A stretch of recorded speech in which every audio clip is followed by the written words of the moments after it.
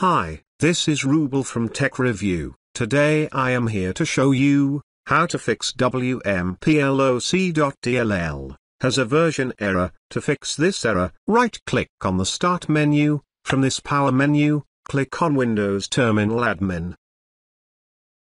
After opening the Windows terminal, copy and paste both lines of code separately, and then press the Enter key after each line. Both code are available under the description.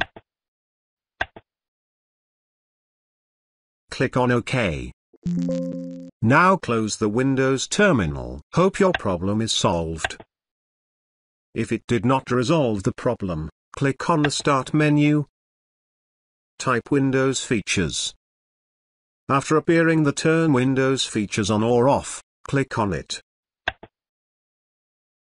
After opening the Windows Feature window, scroll down and expand the Media feature. Now uncheck the Windows Media Player. Click on Yes. Click on OK.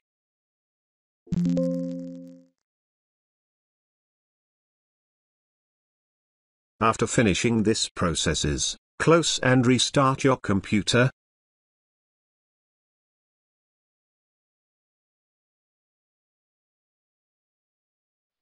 After restarting the computer, click on the Start menu. Type Windows Features. After appearing the Turn Windows Features on or off, click on it. After opening the Windows Feature window, scroll down and expand the Media feature. Now give the check mark on the Windows Media Player. Click on OK. After finishing this processes, restart again. After restarting the computer, hope your problem is solved. Thanks for watching this video. Hope you like this. Please do subscribe to my channel. Also give a like please. Take care.